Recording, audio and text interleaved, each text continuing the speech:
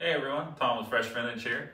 I want to take a look at our Ranger go-karts. These are actually manufactured by Ranger, which is a division of Benpack. In this case, these are our RCD-150s. These are actually car dollies. These are perfect for any kind of immobilized vehicle or any car you just really want to move around on a flat surface. These are up to 1,500 pounds per unit. There's actually a set of 2 in this box, and we have another set over there. They'll actually go 15 inches up to 28-inch diameter with this unit.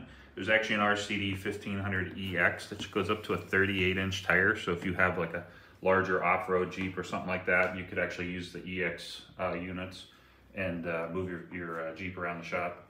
But let's go ahead and we'll cut this open. We'll take a look inside.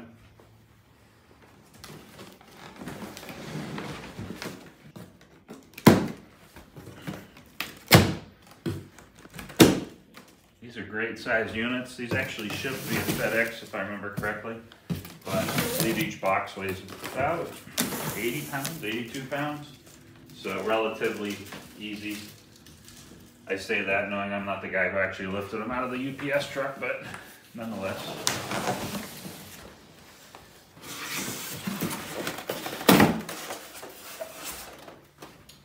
And there they are. Like we said, we have a set of 2 in here. Have our owner's manual for the RCD-15000. Let's go ahead and get one of these pulled out here.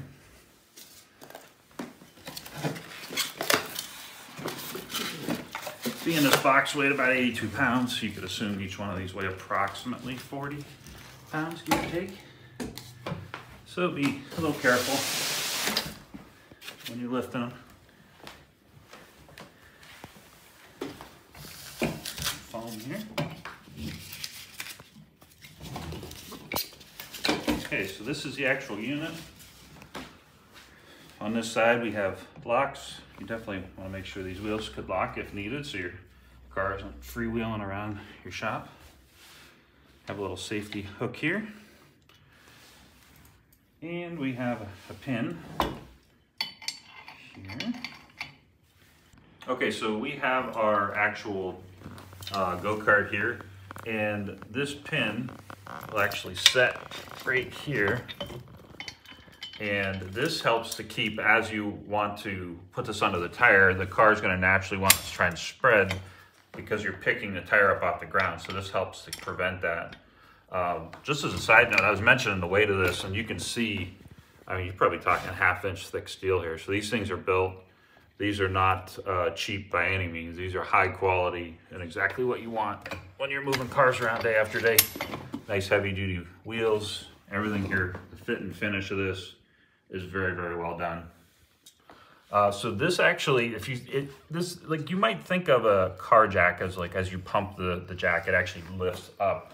But these kind of work backwards of what my mind originally thought of. And what I mean is your tire is going to be here. So you're gonna bring this in, you're gonna set this, and so you're gonna actually put the pin in, and then as you pump this up,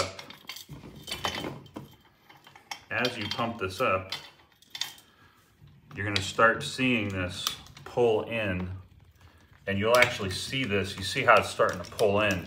That's actually getting smaller, the distance here, so it's gonna naturally bring that tire up, and as you do that, these are gonna roll, so your tire actually rotates. You can see how it's actually picking the tire up. And we're gonna go actually to our car, our Mustang, in the storage unit. And we're gonna show you how to do that in action in person here. Okay, so quick side note, we're going to the storage unit now for the Mustang, but these things they look big, but they're actually pretty small. This is the back of my 2000 Jeep Cherokee. We got 4 of them in here, so let's head over to the storage unit. All right, so we're here in the storage unit with our 65 GT. And we're gonna go ahead and use the go-karts to lift the car up off the ground. And you can see we're working with tight quarters because this is real life. These actually will expand to get around the tire, just like that. And then make sure you're careful not to scratch the rim, but you can't see it, but right behind you, you do have a garage door. So you have to keep in mind, you need to make sure you're tight against the wheel so that these will clear that garage door. Once you do this, you got it solid.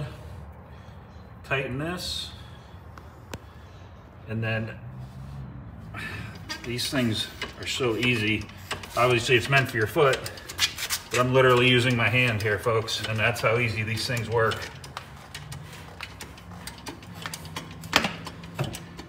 There we go, tire is up off the ground. And looking inside here, we're clearing the rim. This is touching the rubber, but this is painted, so you're not gonna scratch your tire up or anything. There's that. And your pin hole is just cleared. Do a little bit more. There we go. And I'm just gonna gently let this go. Think of this as like a lift, like a latch. When you lower it down onto the car lift, it's gonna slowly let some of this pressure out. It hits the pin and you're done. If you wanted to do this just to have it so this isn't sticking up, you could do this. That's it. Easy to pick up. And then just to show, I can move it with one finger, so definitely easily mobile. So these go-karts, obviously it's not a level surface. Still have a great ability to get right onto the wheel here. So let's go ahead and tighten this up. Get it down to the actual wheel. And then because we're on this angled surface, I'm going to preemptively lock the wheels.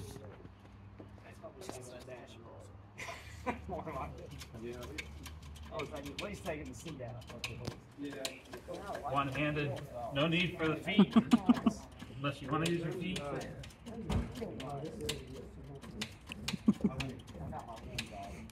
Put your safety pin in right here.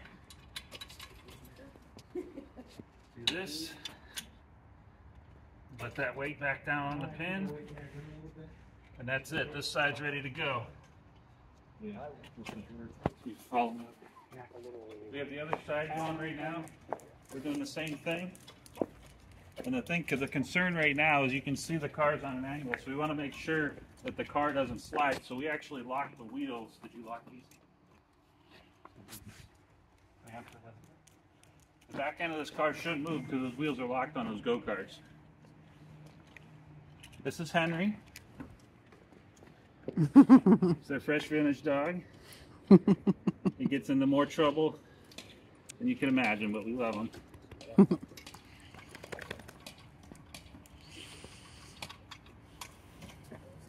Front one down here.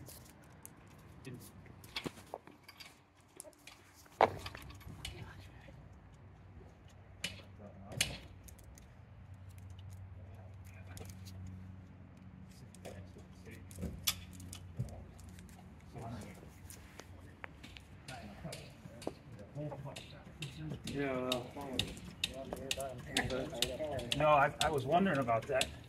It's another great feature of these. Right here, you see your hole popping out, and you can see, if you can come over close, you can see you're not touching the rim. You are touching the rubber, but you're not touching the rim. And your safety hole right here, so your pin pops out. Just back it off. It's almost like a car lift, like the docks that hold the weight of the car lift. Do that. Do this. You're good to go. So we're going to go ahead and unlock the back wheels on the go-karts, and the back end of the Mustang should slide right over that way. Okay? Yep.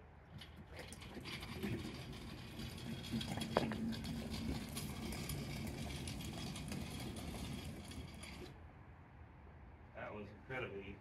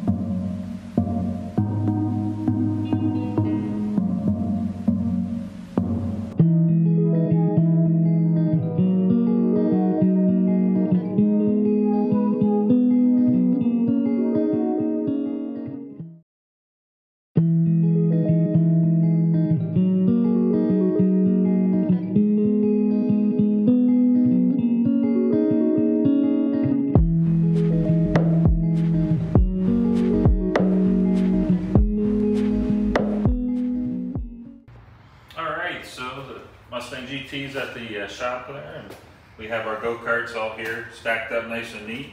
We actually have a stand here, RCD-1TD stand, and they were nice enough to send this over to us. So we're actually going to assemble this right now, and we're going to stack our go-karts for storage. Let's get started.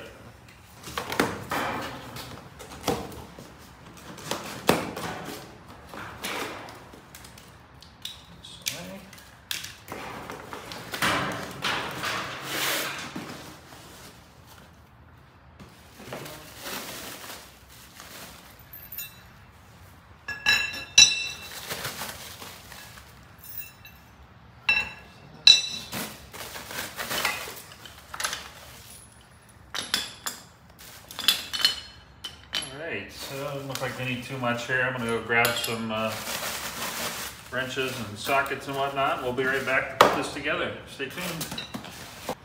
Alright, so we have this started together, and it's a good thing I have all these 1/2-inch drive sockets, but no 1/2-inch drive ratchet in my tool bag here for the car. Luckily we have a 3/4 inch wrench to go for these here. So that's 3/4. And then these 2 bolts here and here are actually 11/16. So I do have my breaker bar. So we're gonna go ahead and tighten all this together right now. So we'll start with these 3/4. You'll notice these are actually tapered. These holes are tapered in here. I'm sorry, the squares, the actual squares are tapered. And that's tight. Just don't put them together upside down. There's that. And that one's tight. So from there, you want to put this underneath, and you want to put the bolts directly through. Go. There's that. That's plenty tight enough. I'm going to go ahead and tighten up the other side, and then we'll be right back. Okay, so we have our go-karts here. We have our fully assembled stand. What we're going to do is just make sure, give these things a quick once over to make sure before we put them on there that they're good to go. In this case, this pin is stuck, and this pin needs to come out so it can stand on the stand. So I'm just going to do this.